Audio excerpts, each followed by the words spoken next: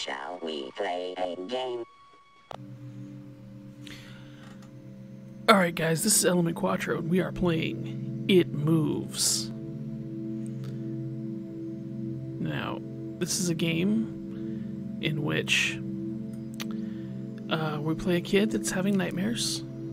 It's an RPG Maker game, as you can see. And, yeah, let's give it a go. Poster from a movie. I got it for my brother. Full of toys and stuff. It's a wolf. It's a bunk bed. I sleep in the top. A table. A table. Mr. Teddy.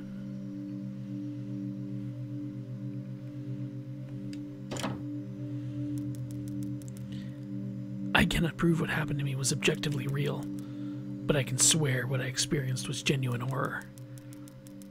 A fear which, in my life, I'm glad to say, has never been equaled. I will relate it to you all now as best I can. Make of it what you will, but I'll be glad to just get it off my chest. Now, I believe this is a game made based on a creepypasta. This is my father.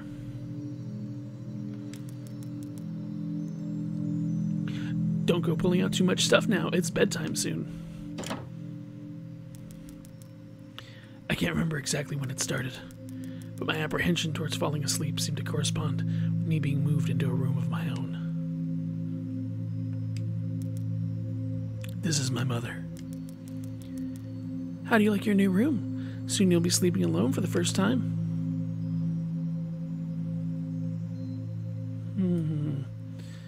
Alex Trebek? A man with a mustache. Same thing. Just a bunch of clothes in here.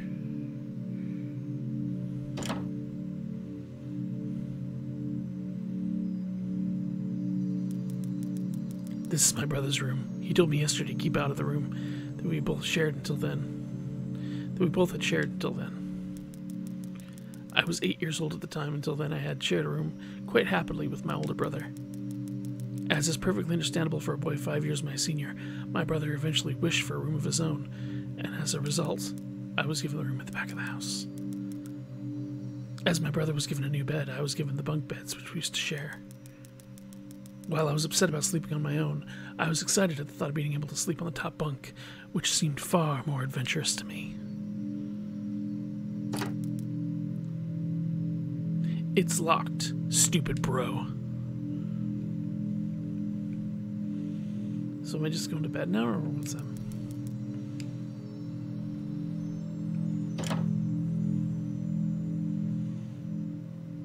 Well.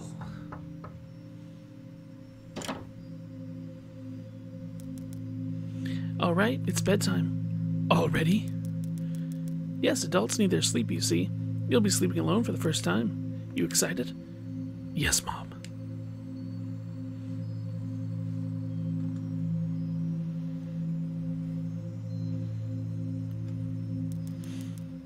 Alright, I'm turning off the lights. Good night.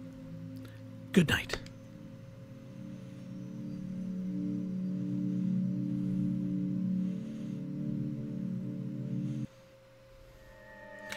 Chapter 1. Cave. Didn't think this would be long enough to have chapters. Okay. This might be a long one-off.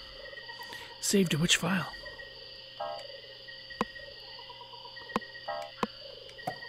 That one, I guess. Is that me? No.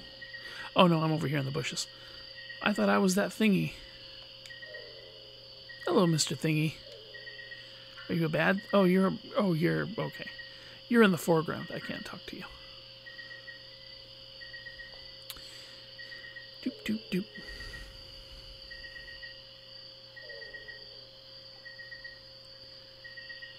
Well, well, well. Ah!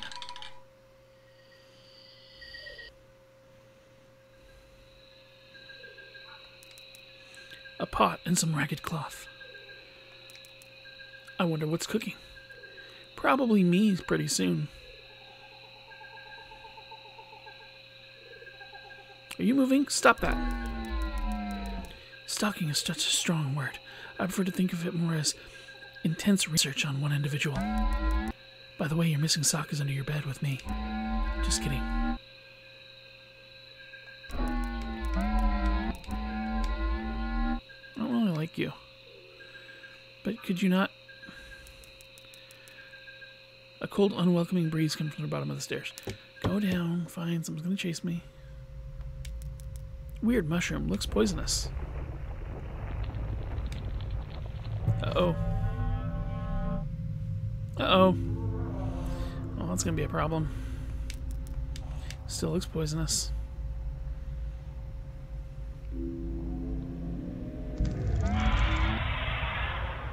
No, no, no, no, no, no, no. I don't know what that is. I don't want to know what that is. I want to get out of here. Something is following me. Oh, Jesus.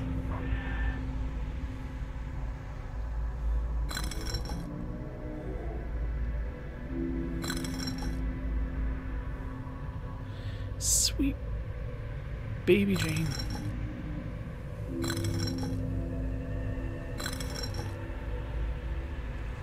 Well, now it's just flipping me off.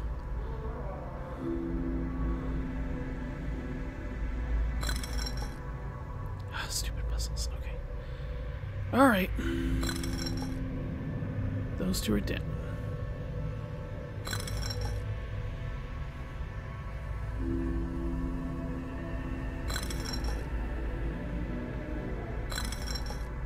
Okay.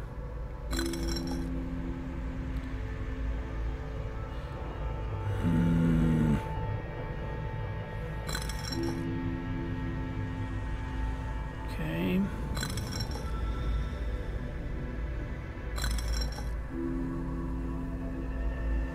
Not the brightest bulb.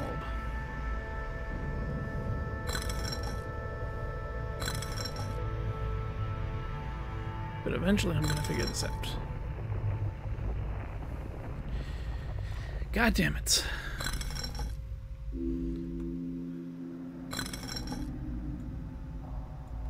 Well, there we go. Brute force works again.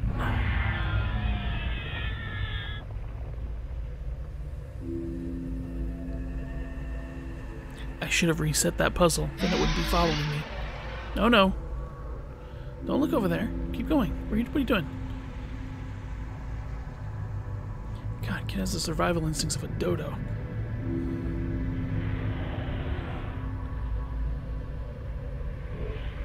Okay, kid, this isn't the time to slow down.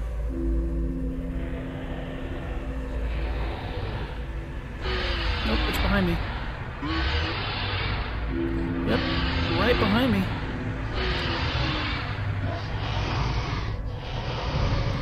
And it got me. Did I die? Am I died?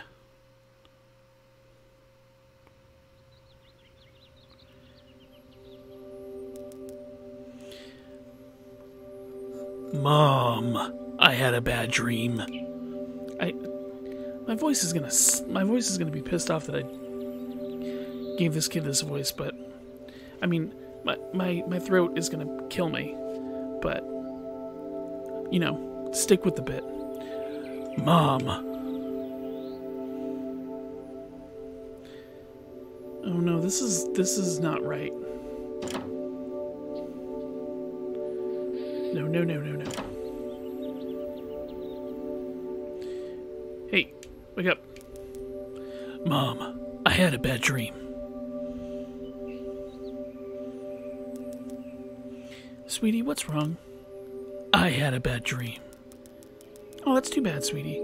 I'll be up in a minute and we can eat breakfast together. All right. Hurry up.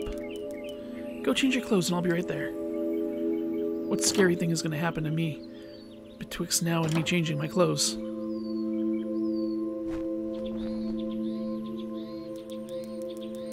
And so another day started.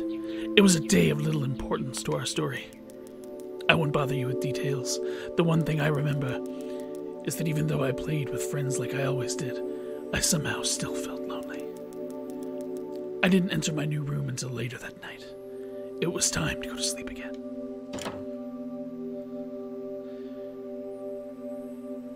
That ghostly green arrow was a new development. I decided not to bother my mother with it.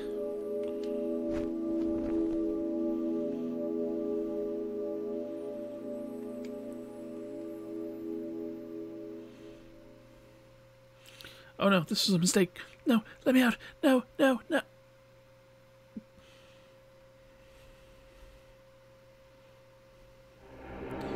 Chapter 2. Labyrinth. Sounds like there's going to be a lot of puzzles.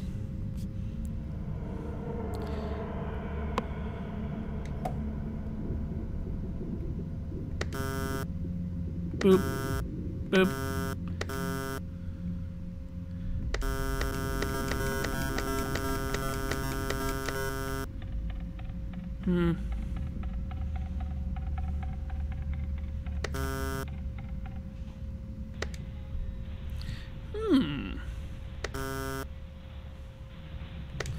Puzzle, puzzle. Oh, this is just going to be a brute force trial and error puzzle. Wait. Happy face.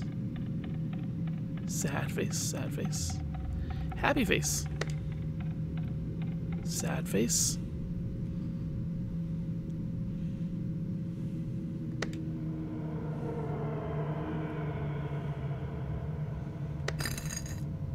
Well, we move forward. I'm gonna go this way.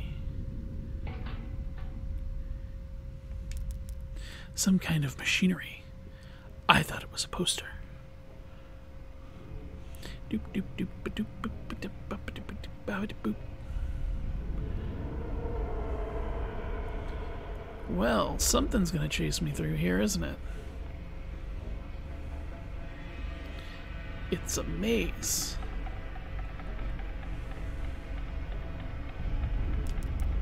Anacorp. What's that?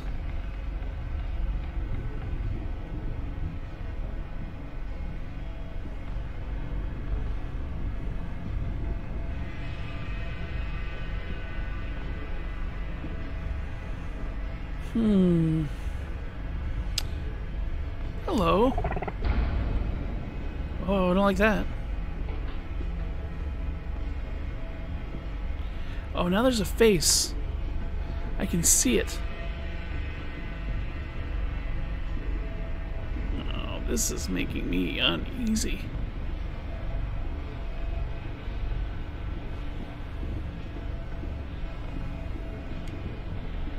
Damn it.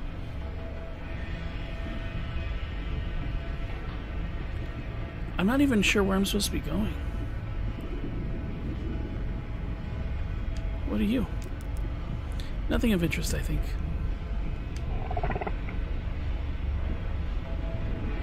Oh, am I supposed to be finding all these things?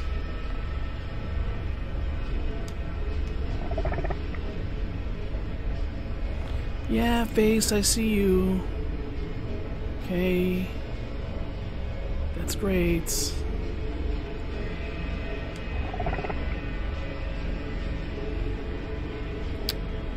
Damn it, where are the rest of these things? I'm supposed to be finding the red Jawas.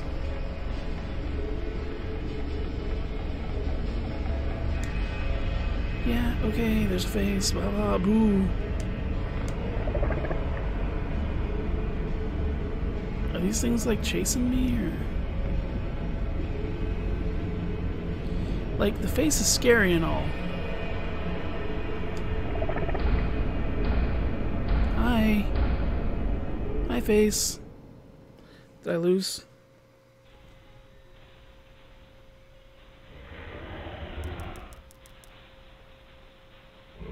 When you awaken from a deep sleep to something moving or stirring, it can take a few moments for you to truly understand what's happening. The fog of sleep hangs over your eyes and ears, even when lucid. Something was moving. There was no doubt about that. At first, I wasn't sure what it was. Everything was dark, almost pitch black. There was enough light creeping in from outside to outline that room. Two thoughts appeared in my mind almost simultaneously. The first was that my parents were in bed because the rest of the house lay both in darkness and silence. The second thought turned to the noise, a noise which had obviously woken me. That was it. Bedsheets rustling in the dark and someone breathing, as if some disturbed sleeper was attempting to get all too comfortable in the bottom bunk. I lay there in disbelief, thinking that noise was either my imagination, or perhaps just my pet cat finding somewhere comfortable to spend the night. Actually, I'm kind of thinking it's probably your brother, because he might not be comfortable sleeping by himself.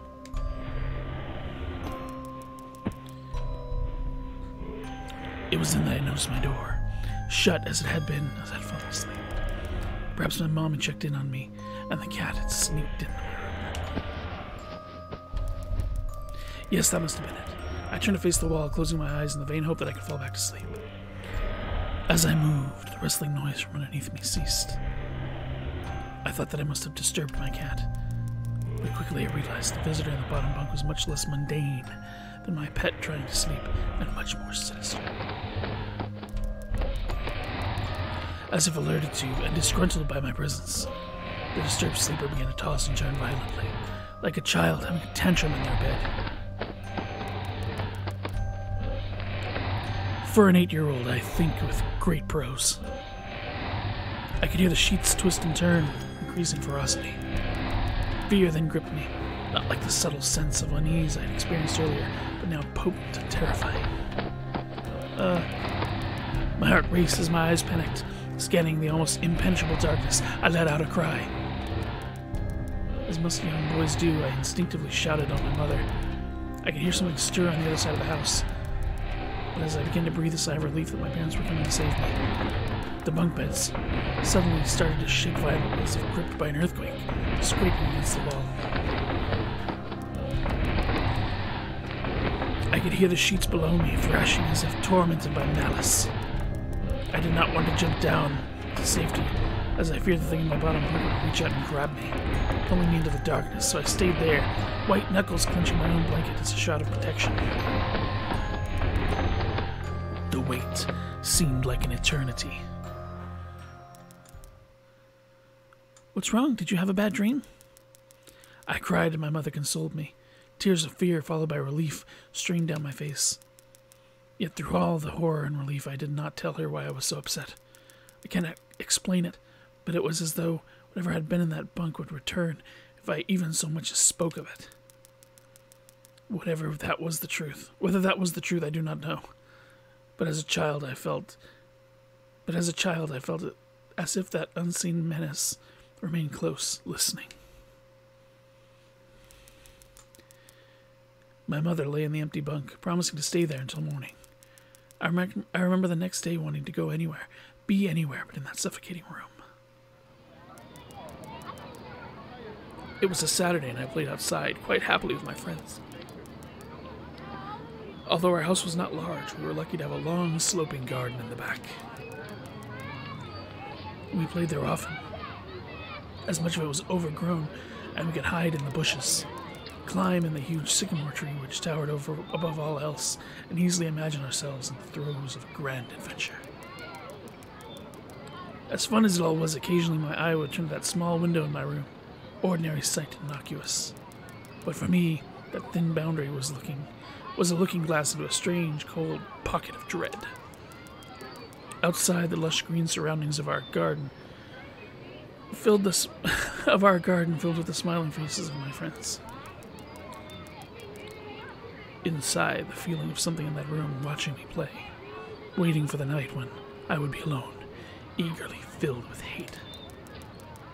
It may sound strange to you, but by the time my parents ushered me back into that room for the night, I said nothing. I didn't protest. I didn't even make an excuse as to why I couldn't sleep there. I still felt that this thing would be enraged if I so much as spoke of it. Another night came.